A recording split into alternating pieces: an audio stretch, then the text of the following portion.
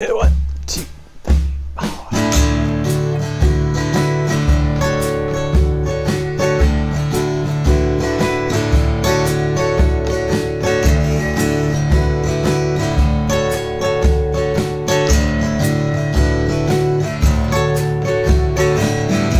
Hey everybody, welcome Shane. Oh, don't forget this part.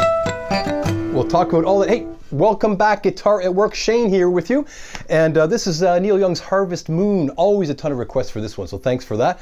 Really a fun song to play. Iconic riff. It's definitely a top 5 campfire classic for sure. We'll talk about all the different parts and everything that you're going to need to play along. And again, thanks for coming back. Your thumbs up have meant the world here, and I really appreciate that. A lot of great comments and questions and suggestions, so thanks again for that. Let's dig right in. I'll be referring to sheets the entire time. I've got 1, 2, 3 sheets here for you. One has the actual song on it with the chords and all that good stuff. If you head to patreon.com/guitar@work, there are 3. 2 of them have details, and one of them's got the actual song on it. So go grab patreon.com/guitar@work, and now that doesn't have to be a lifelong commitment. There's a whole bunch of songs up there. Just go and grab them, and then you can play along to a whole bunch of videos and learn from the sheets, same sheets that I'm using. I have it here on my trusty iPad, them here on my trusty iPad. We're in drop D tuning. Now, don't hang up on me just yet. It's your most popular altered tuning. You definitely need to know how to do it. We're only changing 1 string. It is not that difficult. It's really not difficult at all. I'm going to go back to standard tuning here for a second. Yeah. There's standard tuning. All you have to do, it's easy as pie. Do it with me here. I'm going to play my low E. I'm going to bring that down to a D. Now, how do I know what a D sounds like? Well, I'm going to play my open D string. I'm going to let that rattle around in my skull for a sec. And then, aha. And remember, this is a high D, the D string, 3rd thickest string, and this is now a low D. There we go. I'll go back up. Stay there. Okay, so if you play this note, there's your open D, open E, there's your open D, and down we go.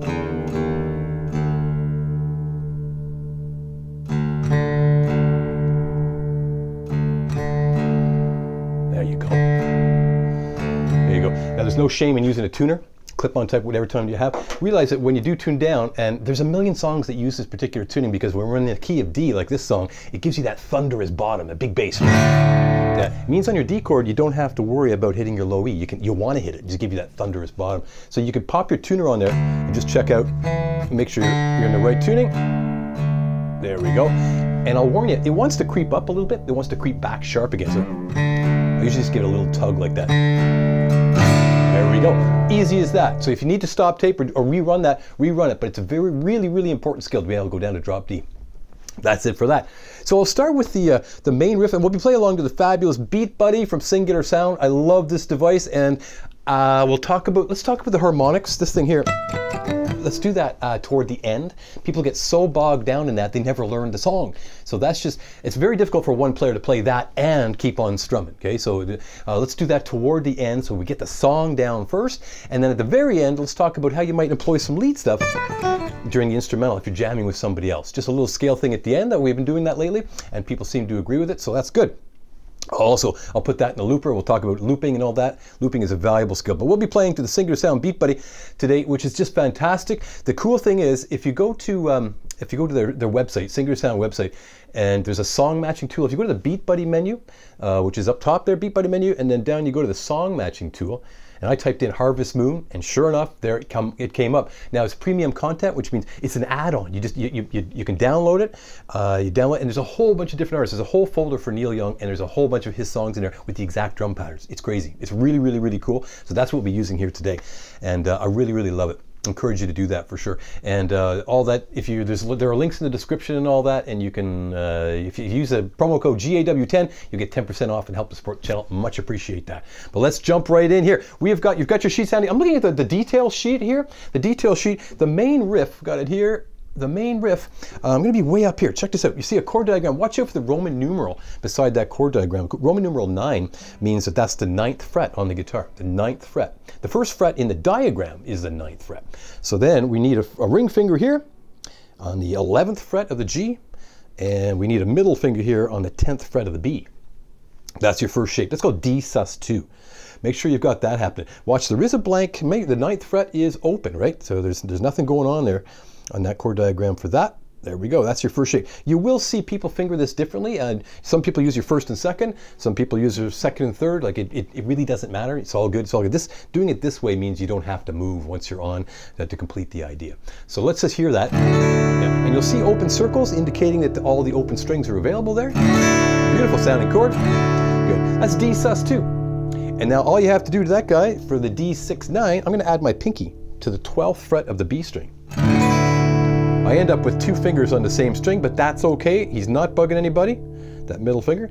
So there we go, pinky's on. I'm gonna go back to the very beginning. Here's your D sus2.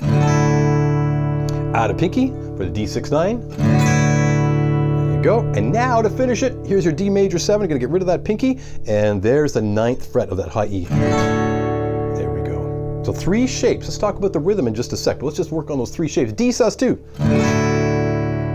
D6-9, add that pinky.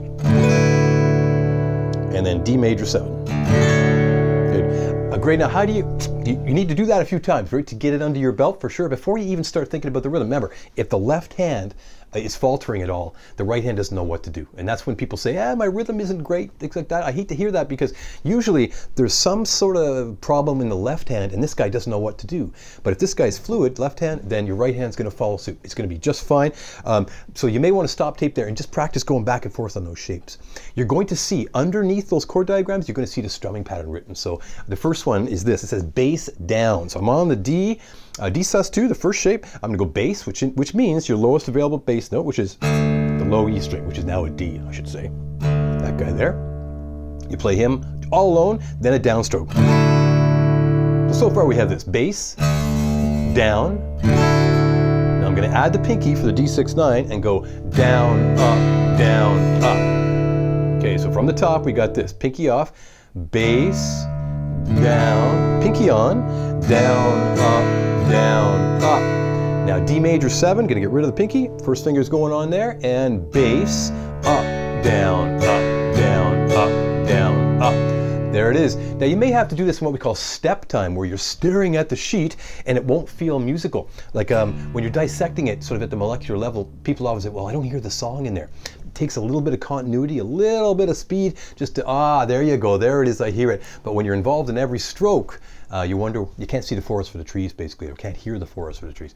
Let me do that a couple of times slowly in real time, very slowly. Here's a main riff, riff number 1, I'm calling that. 3, 4, bass, down, pinky on, down, up, bass, up, down, up, down, up, down, up. Let's do it from the top again. 3, 4, D sus2, bass, down, 6-9, down, up, down, up, major 7, bass, up, down, up, down, up, down, up. Let me do a couple in a row without pausing. Here's a top, 3, 4, and a bass.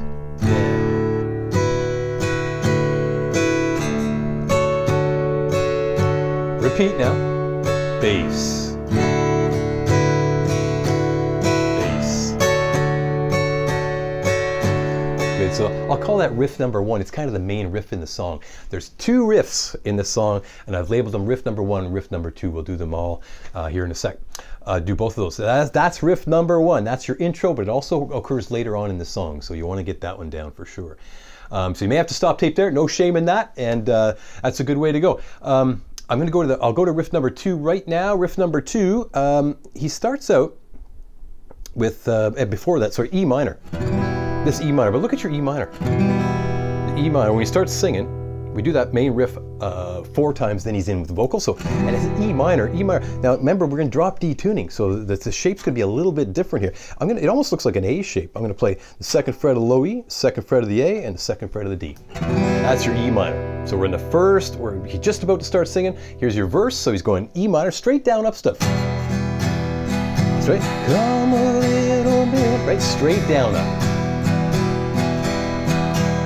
What I have.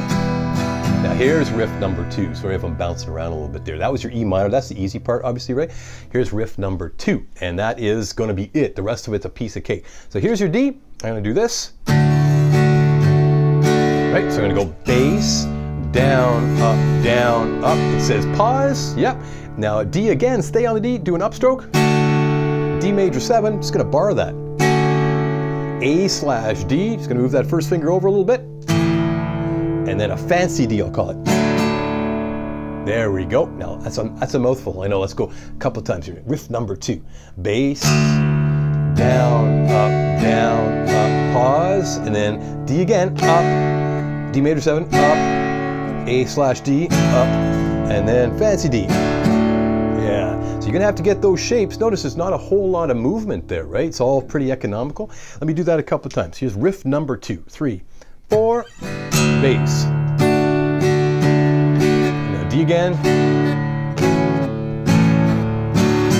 One more time. Riff number 2. 3, 4.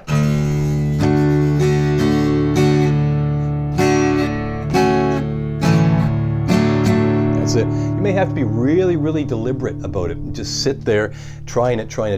Now the good news is you can just sit on D. If you just want to play the song, you can just sit on D throughout that whole thing there, riff number 2, sit on D while you're working on it. Then at least we'll do a play along, of course, as we always do, a slow version and an actual concert speed version. You could just sit on D while you're working on that, riff number 2, right? So you could just do that while you're pecking away on it if you just want to play like a campfire version of that. It's always a possibility.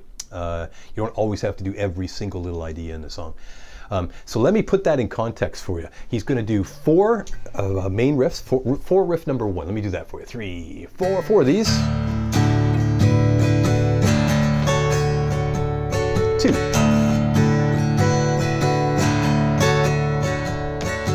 3. 4. Now here's your E minor. First verse. Come a little bit closer. Hear what I... Riff number 2. Here it is.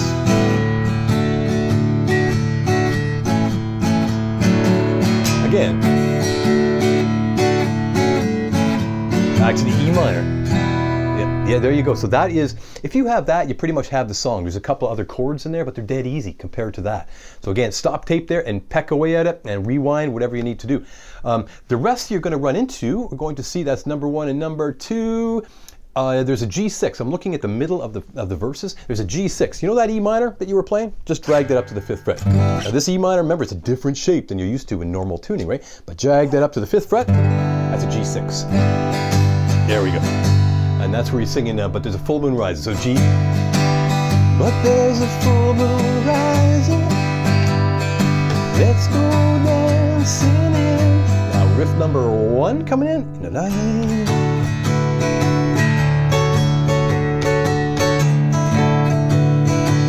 Good. Last line of the verse, he goes back to the G6. We know where the music's playing, etc. Then riff number 1 again, and you do it twice. It'll say ×2. Says it on your sheet, riff number 1 or riff number 2, because we won't want to write out D6 or D9, D9 to D6/9, blah blah. It's too complicated. In your chorus, and this is the last bit. In your chorus, A7 sus4. There's the shape there. You'll see it on your detail sheet on the bottom. A7 sus4, and he's going to because I'm still in love. Now A7. Just take that pinky off, ring fingers going there to a regular A7. I wanna see you dancing. Back to A7 sus again. I'm still in love. A7 with you. On this harvest. And riff number 1. There we go. That's the song. That is it. So obviously the work is in riff number 1 and riff number 2, right? For sure. Again, to me, riff number 2 is optional. You can just sit on the D while you're getting to know it. Riff number 1 is signature to the song. It's the intro. It's what everybody recognizes immediately, right? So you probably want that one in there. Hey, so let's go to a, believe it or not, let's go to a slow play along. It comes in at 113 beats per minute. 113. I'll bring it down to 93. I'll take 20 points off of there. 93 beats a minute. And that's easy to do on the BEATBUDDY. Just turn that knob to 93. And again, I'm using the exact patterns that comes in the premium library for the BEATBUDDY, and you just pop it in on the card and away you go. Really, really easy to do. I'll just get her going here. And 1, 2, 3, 4. 1, 2, 3. So I'm going to play it up to the end of the first chorus, the slow version, just to give us a fighting chance, eh? Okay, so it comes to 1, 2, 3, 4, and 1. 3 more. It's riff number 1. 3.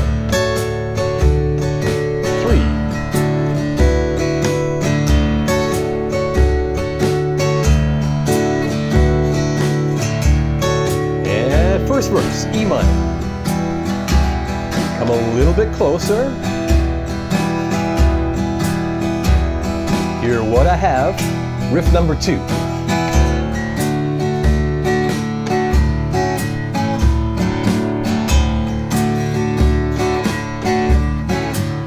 E minor again, second line. Just like children sleeping. We could dream this night. Riff number 2 again. Twice.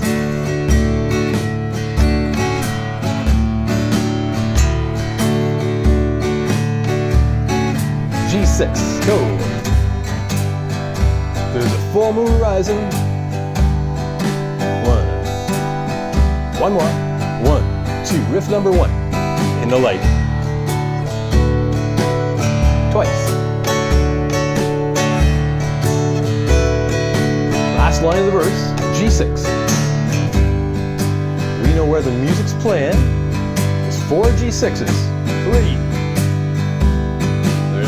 Riff number 1 twice. Here we go.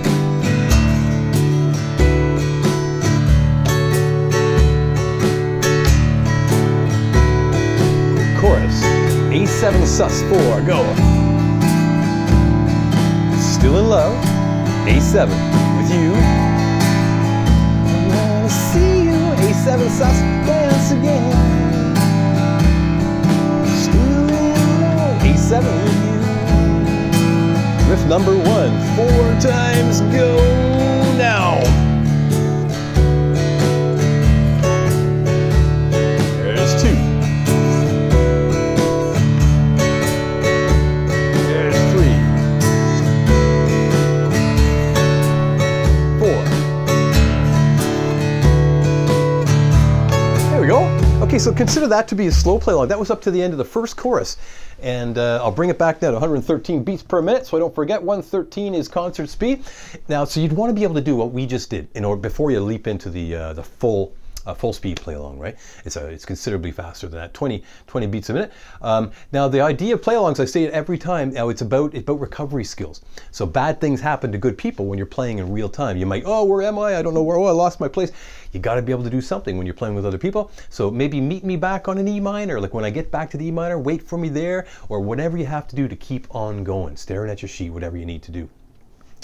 So the full speed play along, then let's get to those harmonics, and then let's get a little bit of lead stuff as well. So I'm going to pop the BEATBUDDY on here at full speed, and ready to go. Here we go. Main riff 4 times. Riff number 1. 1, 2, 3, go. There we go.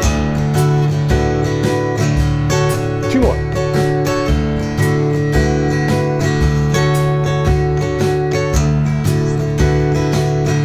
Verse, E minor. Come a little bit closer. Hear what I have. Riff number 2. Again. E minor. Just like children sleeping. We could dream. Riff number 2 again. Twice.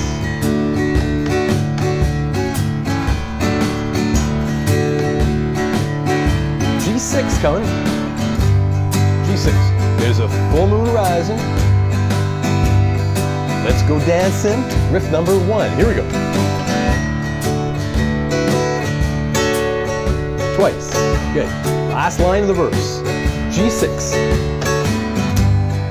We know where the music's playing. Stay there. Let's go out. Riff number 1 twice. Feel the night. Again. Chorus, A7 sus, go.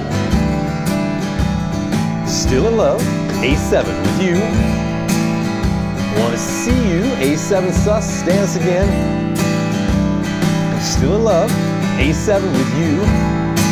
Riff number 1, 4 times, go. Here's 2. Here's 3. And 4.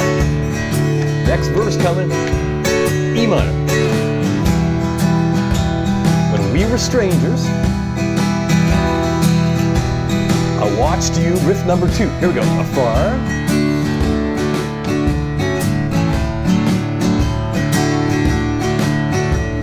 E minor. E minor, yeah. When we were lovers, loved you. Number 2 again, riff number 2.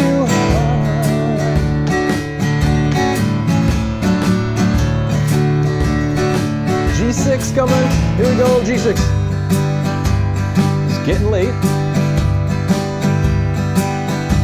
Riff number 1 coming is climbing high. Twice. G6 now, G6. I want to celebrate. See it shine in. Riff number 1 twice. In your eye.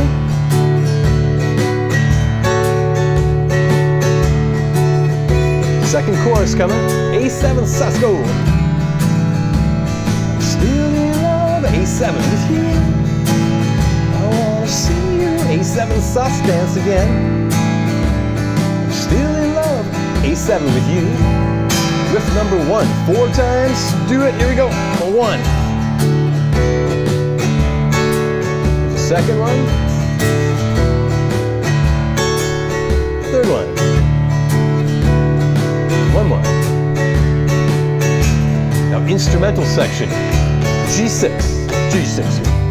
Harmonica stuff, right? 2. There's 3. There's 4. Riff number 2. Twice.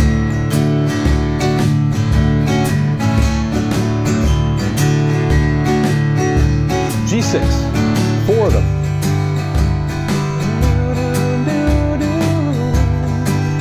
Riff number 1 twice. Da, da, da. Again.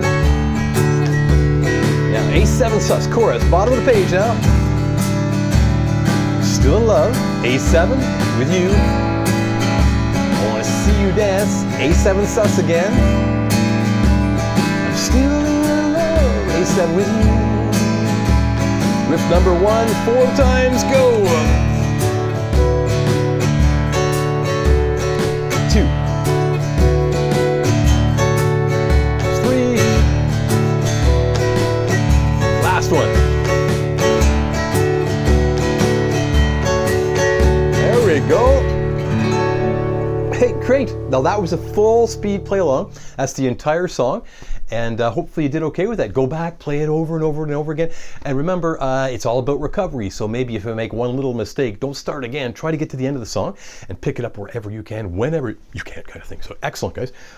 Just make sure that's all recording. It is good. Now, let's talk about harmonics. For those of you that want to get into this cool thing here, and I don't do it at the beginning of the video simply because people get so bogged down that they don't learn the song, as I said. So you'll find on the 12th, actually 12, 7, and 5 on the guitar, you get these neat little chime sounds called harmonics. And you have to be right over the silver fret bar. The 12th fret typically has a double dot on most guitars. I'm going to go right over that silver fret bar, the one forward, I mean toward the body of the guitar. And all you're doing, you don't put any pressure, just barely touch the string, a skinny string in this case, the high E string. And you get that beautiful little chime. You might get this at first. You just have to get out of your own way. So I'm gonna pluck it ever so gently and then get out of the way. So bing, there we go. Same thing, down one string, one's thicker, and down one again, yet again. So 4 strings in a row. Notice I'm not using a fingertip. You don't want to be too specific, it's too easy to miss. So I'm just literally slopping over my middle finger. And as I hit each string, I'm kind of getting out of the way ever so gently. You have to be right above the silver thing. You can't be in the middle where you normally put your finger. You won't get that sound. So right over the silver part, which is the fret.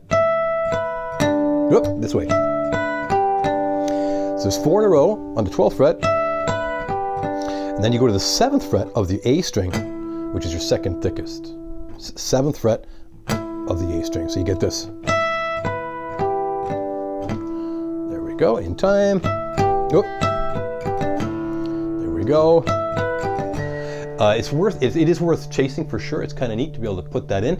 But remember, if you're one guitar player, you're coming from this thing, and you got to go, and all the bottom falls out because there's no more strumming, so we've lost that. But if somebody continues to strum, it sounds great. It sounds great over top, but I don't think as one guitar player I would throw those in. Just thought you'd probably want to know how to do that, and away you go. Now what I'm going to do for the lead stuff, you have a sheet that has a scale on it. It's got it right here, a picture of the D pentatonic major scale. It's kind of cool. During the instrumental section, you don't have to play what he played on the harmonica, but it's kind of neat to be able to play something for sure. And even just noodling in a scale can actually sound pretty musical, especially pentatonic stuff. I'm going to put in a little loop here. I'll loop the instrumental section. Just get a fresh song program here. There we go. And all you have to, the great thing about this is the Aeros Looper, again by Singular Sound. Highly recommend it. The visual on this, the graphic display is fantastic. It's really hard to mess up on this thing. You see where the loop is, where it begins again, where you are within it. It's really cool that way. For sure. It's also connected to the BEATBUDDY, same company, so you literally just plug the BEATBUDDY in. You don't have to have both devices. They both work independently and they're both fabulous. If you do have them, you just plug your BEATBUDDY into the Aeros Looper, and the BEATBUDDY will control the looper. So again, links are in the description. Use that promo code, all that good stuff. I'm gonna loop the instrumental section, which, as you see there, starts on a G6. And I'll loop the first line of it there. So it's going to give me a 4 count when I press go on the BEATBUDDY. 1, 2, 3, go. 2. There's 3. 4. Riff number 2 here. Again. There we go.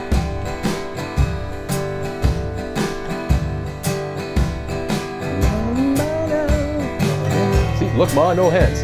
The scale is this. I'm going to go to the 5th fret, and I'm going to go up to the 7th, the same finger. I'll do it slowly in a sec.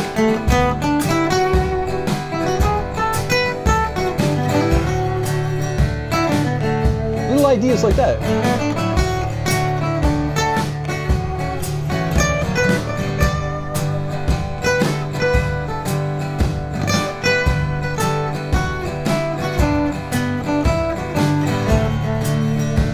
Really fun. Let's go slowly. I'll start that up in a sec again to get you through the actual scale. So here's your 5th fret.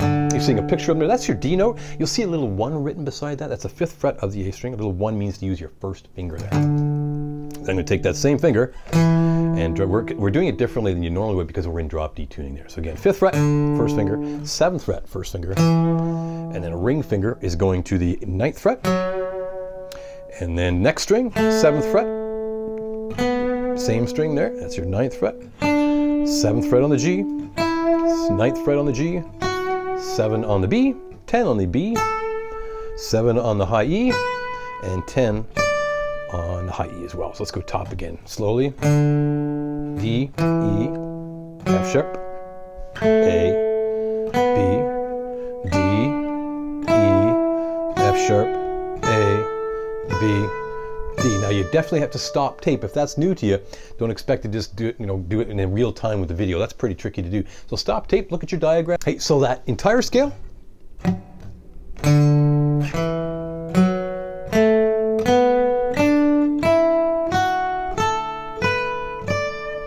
Backwards.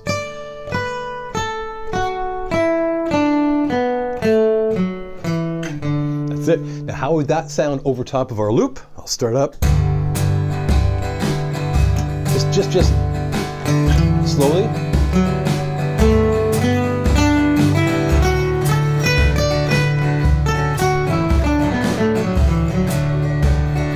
One more time, 2, 3, 4.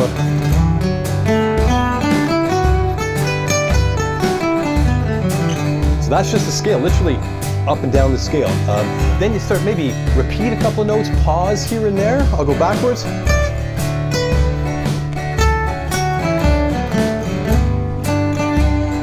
Some notes will sound at rest, some notes will not. But that will change depending on what's going on in the loop, right? So secret is keep moving. It's when you stop, you better be on a good note. So just keep on moving, make all the right faces. Yeah.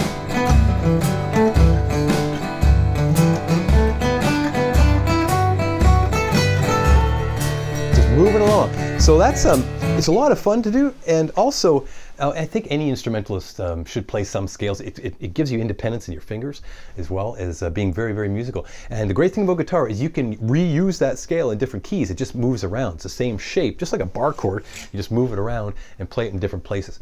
So very, very, very fun for sure. Hey, that's it for this song. Thank you for this, and again, thumbs up have meant a great deal. Thank you to Singular Sound and the BEATBUDDY and Aeros Looper, and they're just fabulous. So I'll remind you, if you use the promo code GAW10, you'll get 10% off and help to support the channel. They're fabulous devices. To me, looping is your #1 practice tool. The BEATBUDDY drum machine pedal is really like it's like a metronome on steroids. It's just fantastic. It's way more fun than a metronome, and you're gonna feel your rhythm get better and better and better because you're learning how to play to something external like a drummer or a metronome. And when people don't play with other people a lot, you're going to find that your rhythm kind of ebbs and flows. We don't want that. So the BEATBUDDY will police you in that. It's a lot of fun. So enjoy that. And hey, a lot of fun. And I will see you on the other side. Okay. Take care.